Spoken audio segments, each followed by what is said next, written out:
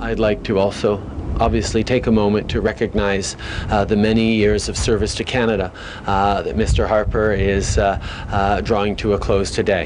His service as Prime Minister and before that as party leader to country has never been questioned. And the fact is that as Prime Minister, who's also a father, I can understand the sacrifices that have to be made in terms of having a young family while upholding this responsibility for Canadians. At the same time, I understand what it is to be the son of a Prime Minister, and therefore I'm thinking of Ben, Lorraine, and Rachel in the support that they've given Stephen Harper through many years of politics, and I wish them all a very happy and productive and successful number of years away from the political spotlight.